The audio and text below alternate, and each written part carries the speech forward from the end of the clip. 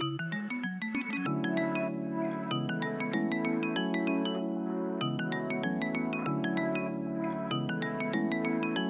parents are also getting older.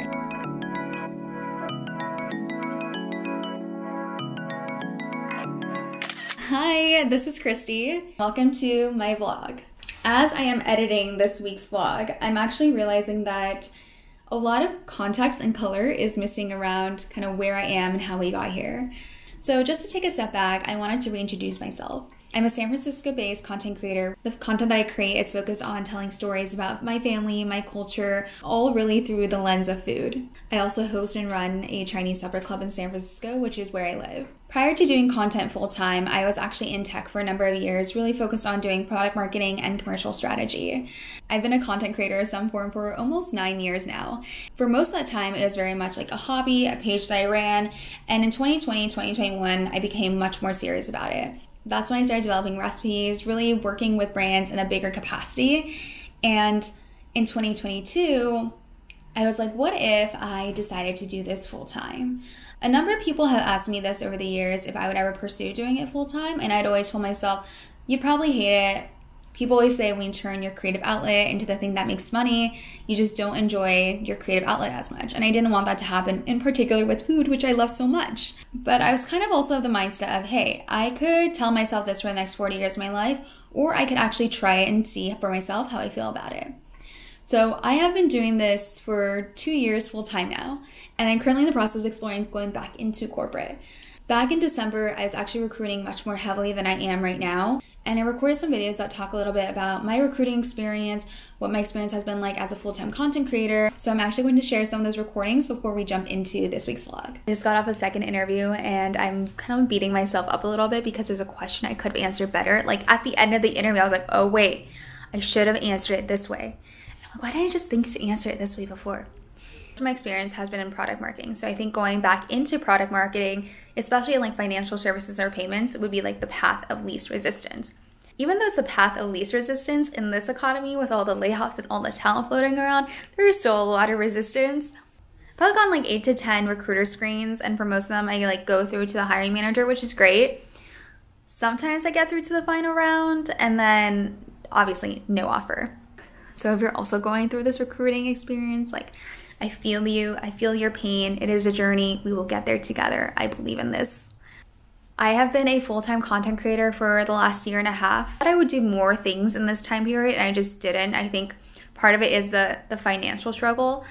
I will be very lucky if I make enough this year to pay my rent and part of my living expenses. So I think like having that kind of weigh over me, I'm a little bit like, I don't know why. It's just like I just feel a little bit less creative because I have that financial stressor. I don't know if other people feel this way too, but that's just me. And I think like growing up in a household that's always been very financially minded, like saving has always been very important. It's something that my parents taught us. Investing has been important. And so for me to burn through my savings without an end in sight of like when they're going to be recuperated, I don't like that. I definitely miss the financial stability of having a corporate job. I miss the health insurance. Like my health insurance is so expensive, and I miss the retirement plans. Like I miss just being able to be like, 4% of my income goes into my 401k, and then I like don't really think about it. I feel like I have to actively think about all of these things. You know, I think if it was just me, I might give myself a little bit more grace period. But my parents are also getting older, and one of the things that's really important for me is I want to be able to give them the experiences like that they want in their lifetime. They've sacrificed a lot, given up a lot so that my sister and I could have the lives that we have. Wow, I'm getting emotional. You know, when we went to Taiwan in September, October, my parents paid for most of the stuff. And I don't like that. Like, I feel like I should be at the point of my life, and I was at the point of my life where I was the one paying for vacations, buying them nice gifts. Oh, like mom and dad would love a Dyson. Like, I should just get them a Dyson. Or dad needs a new chair because like the ergonomics of his $50 IKEA chair aren't great. Like, I should buy him a nice chair. And I would just do that. And now I feel like I'm not in the position where I'm able to do all that. Like, my dad wouldn't even let me pay for meals because he was like, you're broke and have no money. It doesn't make sense for you to pay. You know, looking into next year, I think my parents will want to do more travel. I want to pay for some of their trips. I want to make sure that they can go and eat at really nice restaurants when they go on their trips. And all that comes down to having or feeling financially stable enough where I can get stuff like that for them. So hopefully that gave a little bit more context and color just to kind of where we are, how we got here. Now we're gonna move over to the rest of the vlog.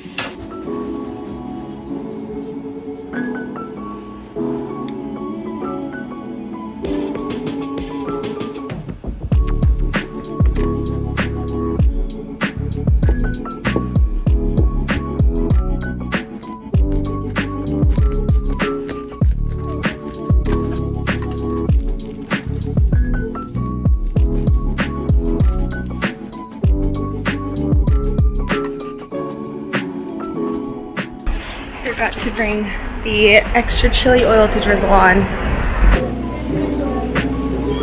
I don't know what you're making. I actually have no clue. Maybe I'll have that.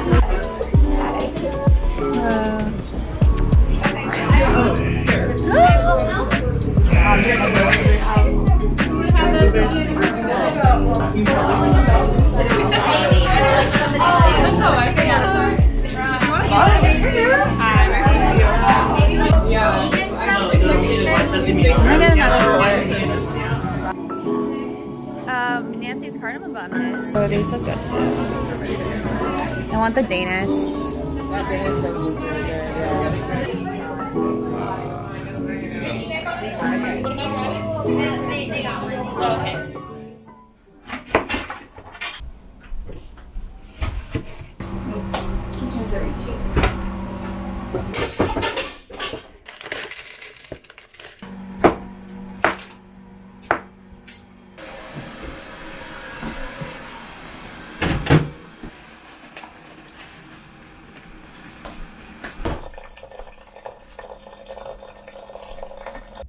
I just drove like an hour to come here for an interview.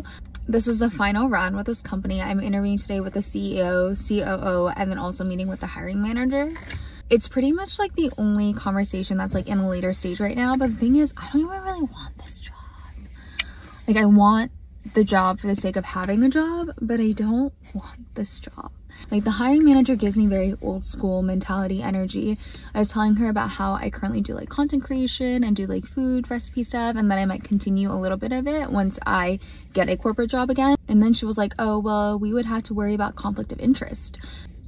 And like, I literally make food content and develop recipes. Very early in my career, I worked at a bank, and that was very much the thinking at the time, was that, oh, if Christy has this Instagram thing, then it's going to detract from her day job and she's not going to do a great job here, and that's a conflict of interest, which was absolutely not true, but it was just like the way that they have kind of been conditioned to think. The last thing is that it is 3 days a week in person, which means that I would have to drive over an hour to get here.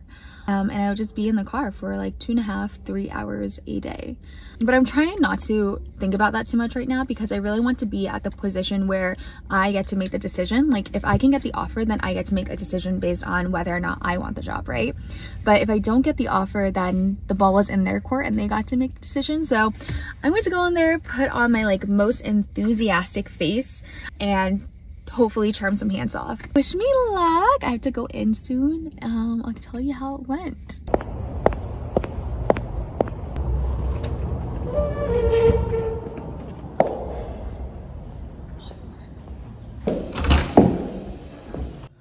I was gonna wear sneakers, but the boy was like, do you have other non-sneaker shoes? So I pulled out these boots that I have not worn in ages.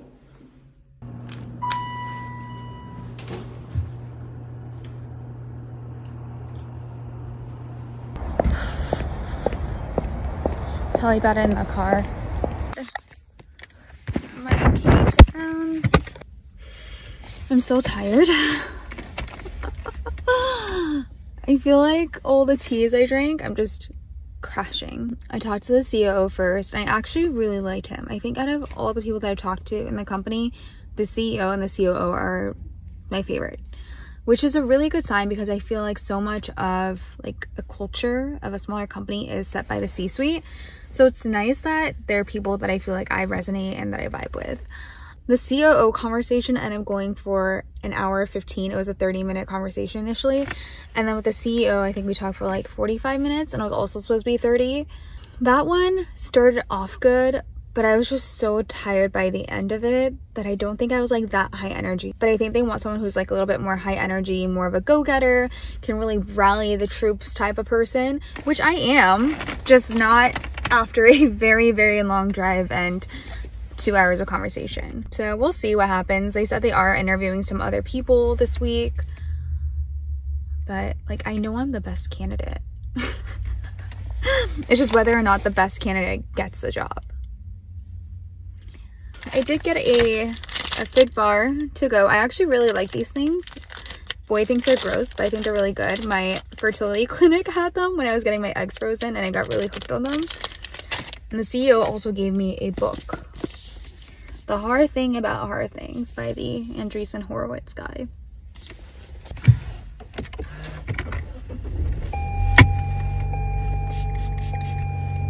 It will take 1 hour, 8 minutes to get home, which is not terrible because I think without traffic it's like 15 minutes.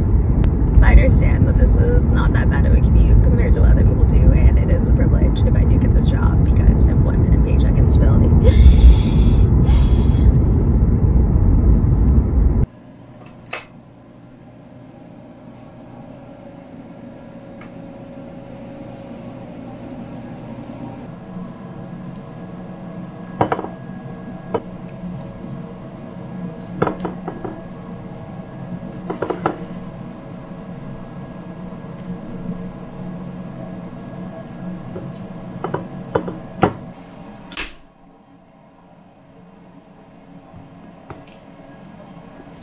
We got our mugwort mochi that I'm gonna bring over. A little thing of hiii that we're gonna have with lunch.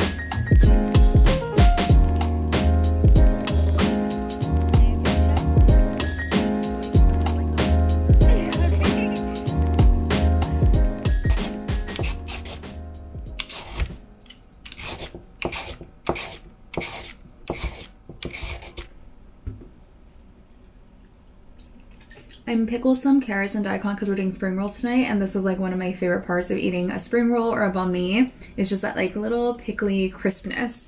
They probably won't get that pickly by dinner, but it's better than not having it.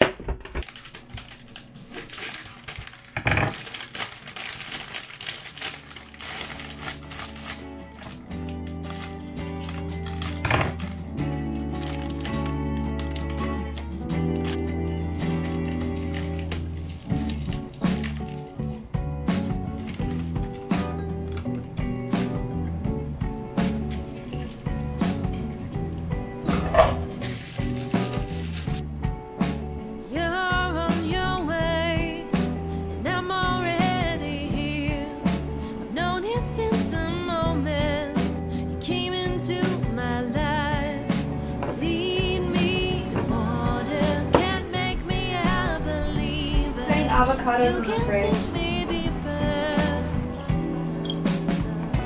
Like I need to be, doesn't matter what you believe, it comes naturally.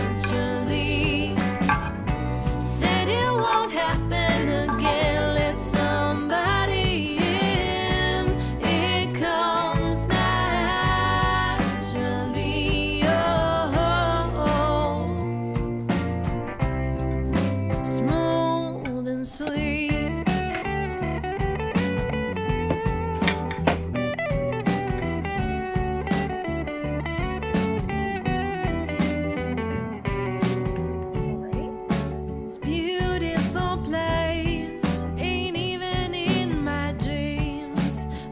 my soul.